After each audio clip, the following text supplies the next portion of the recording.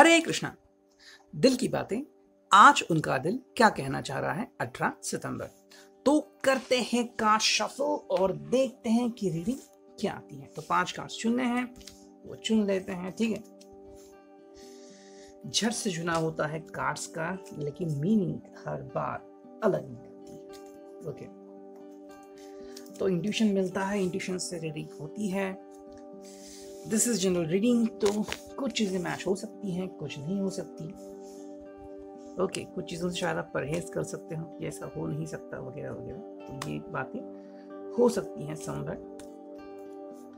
तो हर चीज़ हमारे हाथ में नहीं होती। शायद किसी से प्यार करते हैं, मोहब्बत करते हैं, लेकिन वो इंसान क्या सोचे इसके ऊपर हम बंदिश नहीं लगा सकते।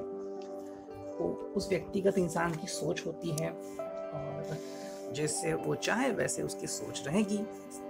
तो वही उसकी जो सोच है वो उसको या तो खुश रखेगी या तो दुखी रखेगी, तो ये उसके ऊपर डिपेंड है। तो उसके साथ साथ आप भी शायद दुखी हो सकते हो और हैप्पी भी हो सकते हो।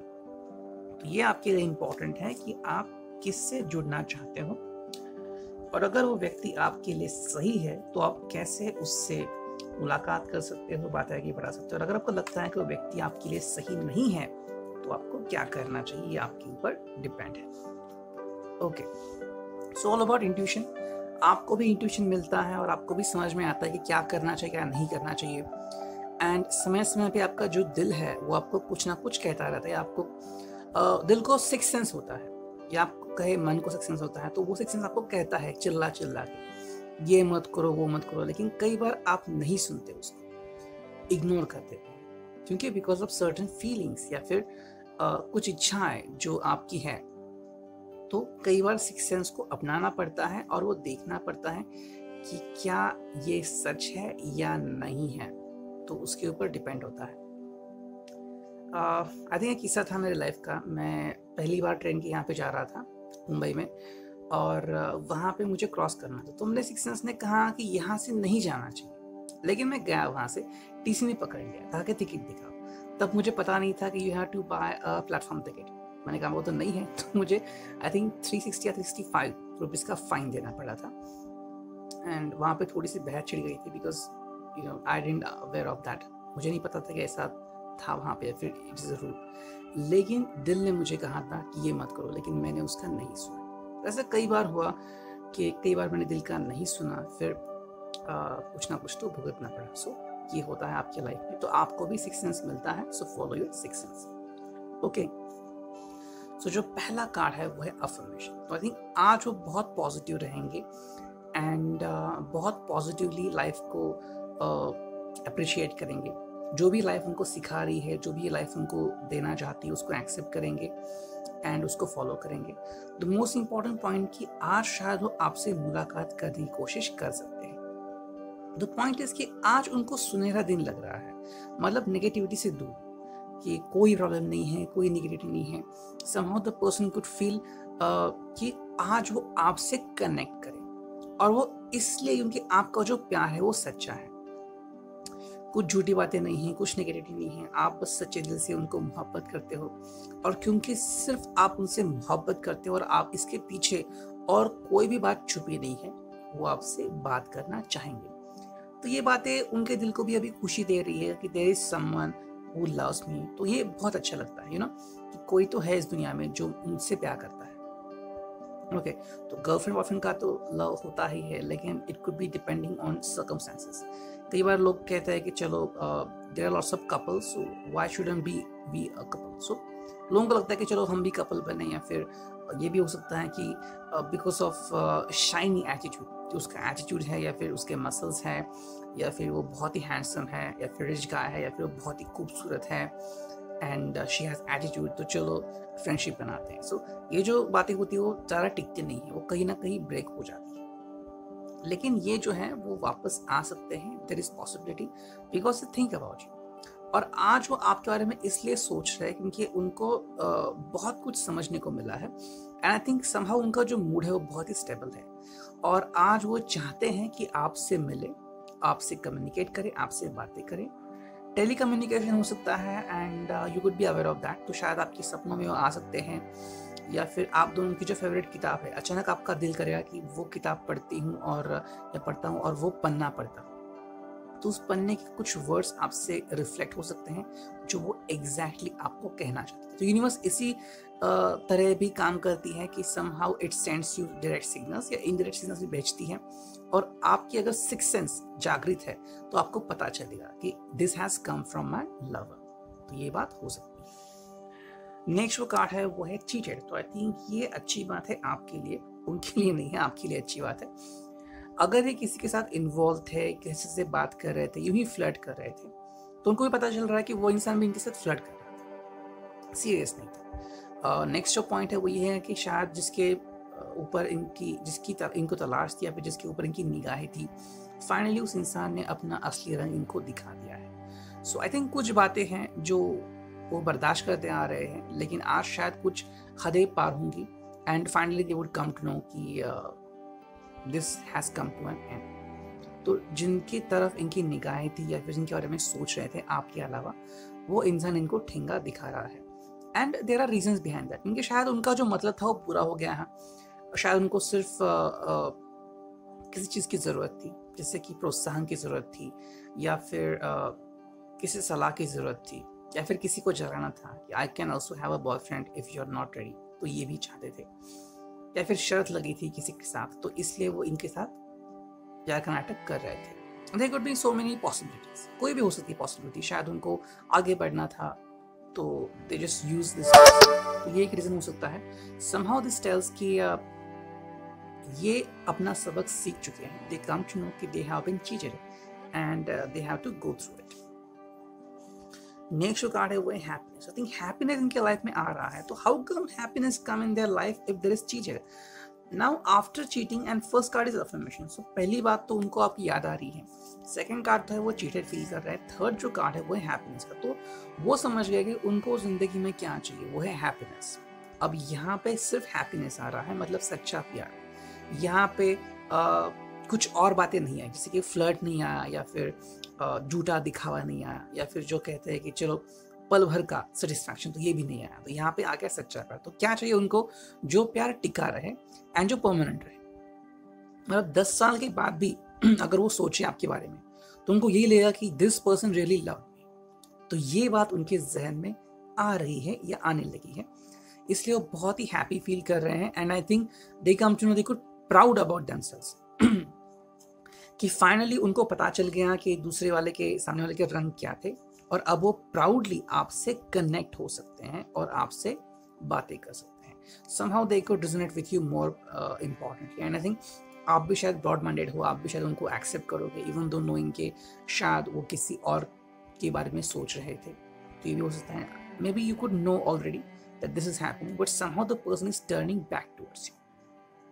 सो ये वापस से आपकी तरफ आ रहे हैं कि उनको हैप्पीनेस चाहिए। तो यहाँ पे डेफिनेटली इनका स्वार्थ भी है, ऐसा नहीं कि ये कंप्लीटली लिबरल माइंडेड के, स्वार्थ है उनका और जान चुके हैं कि उनके लाइफ में आपके अलावा अभी कोई नहीं है, अभी कोई नहीं है। तो ये बात बहुत इंपॉर्टेंट है।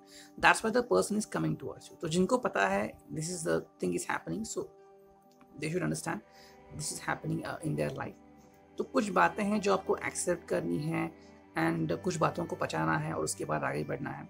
सो may be you could accept his love और not, it depends on you कि आप क्या करते हो क्या नहीं करते। तो शायद आपको अच्छा लगेगा, नहीं लगेगा that he is coming back, why did he leave me at first। तो ये भी सवाल आपके जहन में आ सकता है कि उन्होंने मुझे पहले रिजेक्ट ही क्यों किया, why the person rejected me because of someone else। so ये भी हो सकता है एक reason, but the person is looking for happiness और इसीलिए वो आपसे कम्युनिकेट कर सकते हैं। नेक्स्ट कार्ड है वो रिफ्लेक्शन। तो आई थिंक वो अपने प्यार का रिफ्लेक्शन देख रहे हैं। आई थिंक जब से उन्होंने आपके साथ बातें करनी शुरू की थी और आप प्यार में पड़े थे, फिर शायद कोई एक रीज़न आ गया था, शायद किसी के बारे में, नॉट एवरीवन, तो शायद आप सेपरेट हो चुके थे और शायद आज भी अब भी आप एक साथ हैं। तो ये आज आई थिंक रिफ्लेक्शन देख रहे हैं तब का जब ये आपके साथ प्यार में पड़े थे।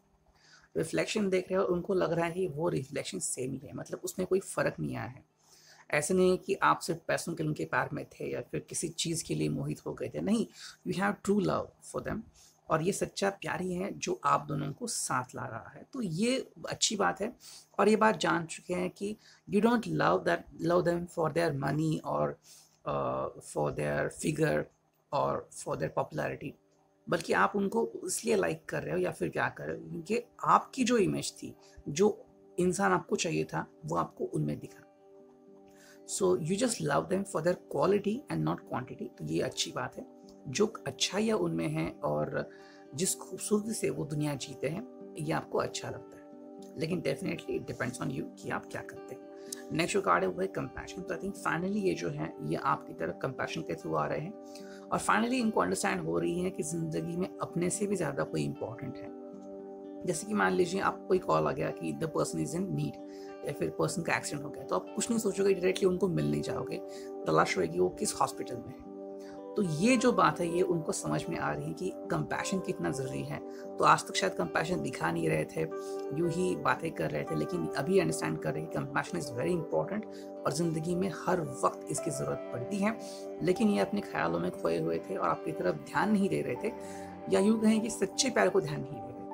तो बस यूं ही बातें कर रहे थे, अरे जब आएगा तब देख लेंगे, समय समय बदलता रहता है। लेकिन अभी शायद उनको ये यकीन हो रहा है कि compassion is very important and there is someone who loves them more compassionately, and that is none other than you. Next card है वो है न्यू फ्रेंडशिप और रोमांस। तो आई थिंक उनकी लाइफ में एक नई शुरुआत होने वाली है and they are going to be slightly flirtatious. तो स्लाइट फ्लर्टेशियस होंगे। आई थिंक आज के दिन में कुछ चमत्कार करना चाहेंगे, आज के जो दिन है वो अलग तरीके से जीना चाहेंगे। सो they want to be more romantic, more passionate. तो अगर आप उनके कलीग नहीं हैं या उनके साथ काम नहीं करते या फिर वो आपसे दूर है, तो किसी ना किसी से थोड़ी सी मन की बातें करना चाहेंगे एंड उसके लिए शायद थोड़ा सा फ्लर्ट कर सकते हैं। लेकिन दैट इज़ नॉट मीन के सीरियस है, बस फ्लर्ट कर सकते हैं। And the person wants to be more immature, तो इमैच्योर बिहेव करना चाहेंगे। वैसे तो है आपकी प्यार में, लेकिन क्योंकि आप उनसे दूर हैं and may be you are not in their work place, उनके सराउंडिंग में नहीं है आप, और किसी से मजाक करना चाहते हैं, हंसी मजाक करना चाहते हैं, किसी से बात करना चाहते हैं। ये होता है ना, मन करता है कि चलो किसी से बातें करे तो मन हल्का होता है, या फिर सिचुएशन जो होती है वो अंडर कंट्रोल रहती है। वरना कोई किसी से बात ही नहीं करता, सिचुएशन प्रेशराइज होती रहती है, काम का प्रेशर बढ़ता है। तो ये नहीं होना चाहते, तो इसलिए कुछ ना कुछ नया शुरुआत करना चाहते हैं। सेकेंड जो कार्ड है वो है बैलेंस। तो आई थिंक आपके रिलेशनशिप में वो बैलेंस बनाना चाहेंगे और पूरे दिन में वो बैलेंस लाएंगे। तो किसी भी तरीके से आप दोनों के बीच कोई झगड़ा नहीं होगा, कोई प्रॉब्लमेटिक बात नहीं होगी। तो आप दोनों ही कोशिश करेंगे कि आप दोनों के बीच किसी भी तरह का झगड़ा ना हो। तो शायद कुछ मतभेद हो सकते हैं, कुछ बातें हो सकती हैं जो आप दोनों को ही पसंद हो, पसंद ना हो, कि उन्होंने ये क्यों किया, उन्होंने वो क्यों किया, उन्होंने चिकन ही क्यों खाया, या फिर उन्होंने अभी तक वेजिटेरियन क्यों नहीं अपनाया है, अभी भी स्मोक क्यों कर रहा है। लेकिन आज के दिन आप उन चीज़ों के ऊपर बात नहीं करेंगे। somehow you will avoid these things। शायद आपको पता चलेगा या नहीं चलेगा, लेकिन somehow you will try to avoid these things, and आप बाकी के बारे में बात करेंगे कि कहीं घूमने चलते हैं, let's look at the sunset, या फिर सी शोर चलते हैं, बात करते हैं, बैठते हैं कहीं पे, या फिर फ़ोन पे आप बात कर सकते हैं। तो somehow आप दोनों के लाइफ में बैलेंस लाने की एक घड़ी है, एंड वो ऐसी कोशिश करेंगे कि उनका जो पूरा दिन है उसमें बैलेंसिंग आए। मतलब कहीं पर भी उनका बैलेंस बिगड़े ना, किसी के ऊपर झगड़ा नहीं करना है, किसी के ऊपर लड़ाई नहीं करनी है, या फिर किसी से भी ऊंची आवाज़ पे बात नहीं करनी। somehow the person is trying to understand कि उनको आज अपना पूरा जो दिन है वो बैलेंसिंग में बिताना है। नेक्स्ट जो कार्ड है वो है मूवमेंट स्टैग्नेशन। तो आई थिंक वो आज आपके साथ बहुत कुछ करना चाहेंगे। आई थिंक आपके साथ डांस करना चाहेंगे, and they would like to spend more quality time with you. तो आपके साथ बहुत सारा समय बिताना चाहेंगे, बहुत सारी बातें करेंगे। एंड जो उनका स्पेशल, आई थिंक ब्रिंजल, जिस मुझे अभी इंट्यूशन हुआ, तो ब्रिंजल शायद उनको पसंद हो, या फिर कोई ऐसी सब्जी जो आप स्पेशली बनाते हो, या कहीं पे मिल बैठ के आप खा सकते हो। somehow the person is connected to food। तो आई थिंक फूड की डिमांड आपसे कर सकते हैं कि ये फूड बनाओ, वो फूड बनाओ, या उसके ऊपर की मेमोरीज जो है आपकी ताज़ा हो सकती है। And the person would like to spend more time with you. आपके साथ समय बिताना चाहेंगे, तो अगर मुमकिन है कि आप एटलीस्ट 5 मिनट के लिए ही सही मिल सकते हैं, तो वो डेफिनेटली चाहेंगे कि आप मिलें और मिल के बातें करें, एंड जो भी आपकी आपसी मतभेद है वो भूल जाएं। नेक्स्ट जो कार्ड है वो है टीम वर्क। तो आई थिंक आप दोनों की भी अच्छी टीम बन सकती है एंड अपनी लाइफ में भी वो टीम में अच्छा परफॉर्म करेंगे।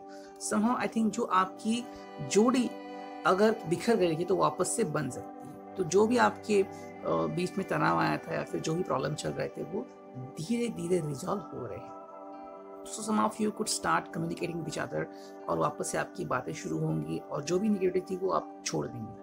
तो अगर प्रॉब्लम आ रही थी आप दोनों के बीच में किसी न किसी वजह से कि ये टाइम नहीं देते या फिर मैं उनको टाइम नहीं दे पाती या फिर some flood is going on या फिर anything is wrong, तो वो धीरे धीरे आपके लाइफ से जा रहा है। So there is gonna be a true love, there is gonna be pure love, बस प्योरली लव ही रहेगा और कुछ नहीं रहेगा।